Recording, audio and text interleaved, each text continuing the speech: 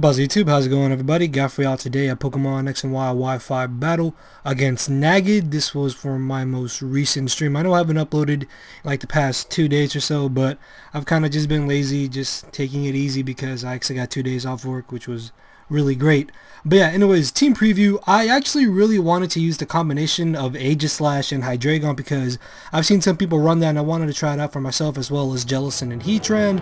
Now looking at threats on my opponent's side of the field, the only real thing I was going to be worried about was going to be that Skrelp, just because if it Swords Dance and gets up a couple speed boosts, it could possibly sweep me, especially if it does have Earthquake, so I really have to watch out for that.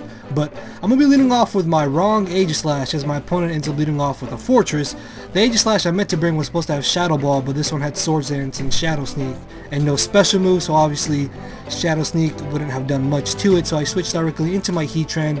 And then predicting him to bring in the Rotom, I'm just going to go for my own Stealth Rocks, as obviously I don't want to stay in and take a Hydro Pump, but something was telling me he would go for the Volt Switch, and I really wanted to stay in so I could go for a Lava Plume on whatever was going to come in and possibly even burn it, but that is not the case, and I do make the Stay Switch into my Aegislash, as he does end up Volt Switching into his own Aegislash, and I go for the Swords Dance, predicting him to King Shield, predicting me to attack him, but he goes straight for the Shadow Ball and just knocks out my Aegislash. But it's fine.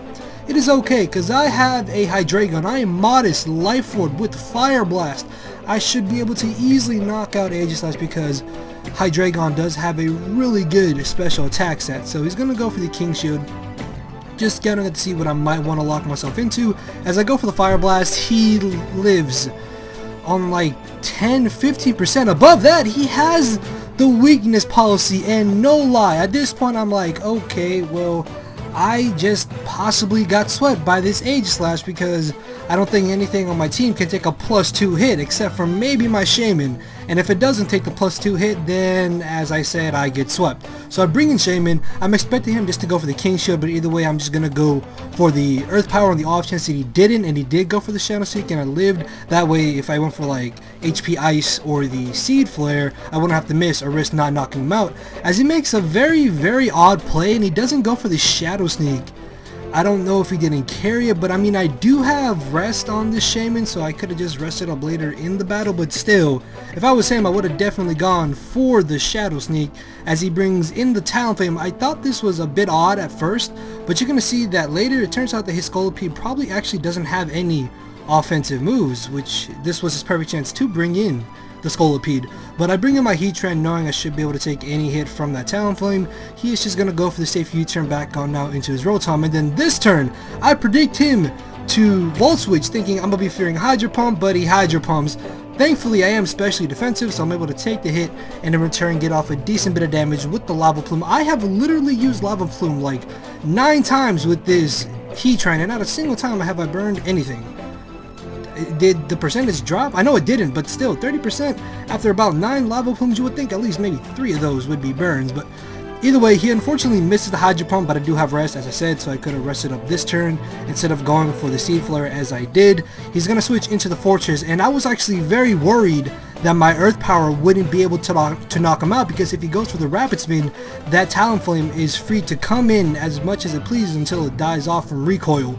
So I'm going to go for the Earth Power. Luckily for me, because I am Life Orbed, I am able to easily knock out the Fortress, which means my Stealth Rocks are still up, and if that Talonflame does have an even amount of HP, it should die off to the next switch in. So he brings in the Skrelp, and I'm thinking he's probably going to go for the Mega Horn or go for the Protect, then go for the Mega Horn. So what I'm going to do is bring in my physically defensive Jellicent, which should be able to take a +2 Mega Horn, and I'm hoping maybe even a +2 Poison Jab, but he does end up going for the Protect, as he then turns out to have Iron Defense. Now at first I thought this was very weird, but then I remembered that he had a Gardevoir on his team, and a +2 speed, +2 defense Gardevoir is actually kind of scary, especially if it does turn out to be Mega Gardevoir, which it most likely is. So at this point I was actually kind of panicking a little bit, but I did predict him to Baton Pass to Gardevoir, and I do end up going for the Shadow Ball, so I know that at least I will get off a bit of power damage to hopefully be able to revenge kill it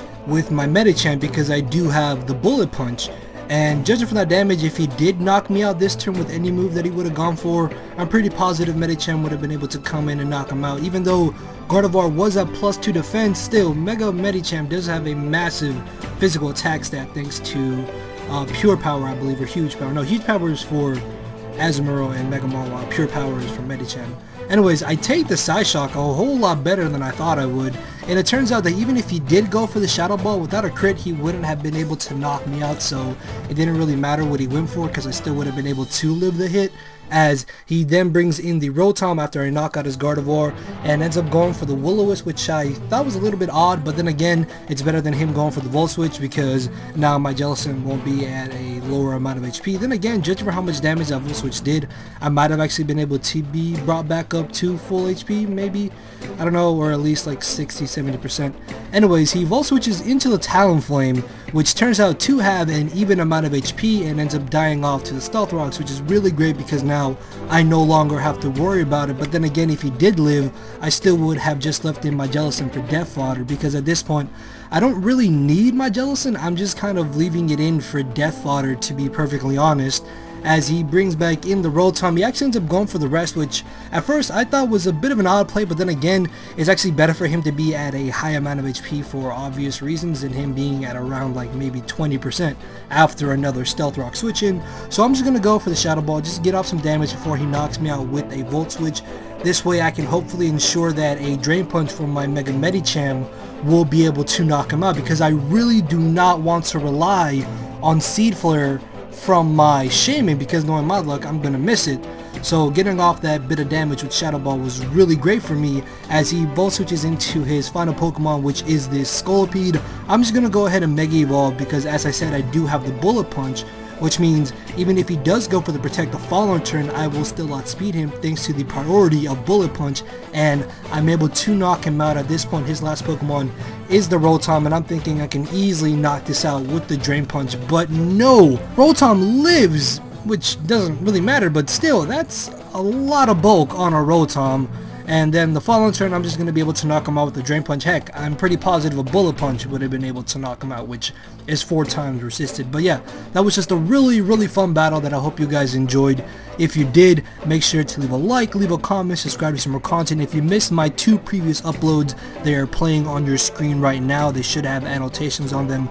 Click them, go check them out if you have not done so yet. And with that, guys, I will hopefully be seeing you all soon. So later, everybody.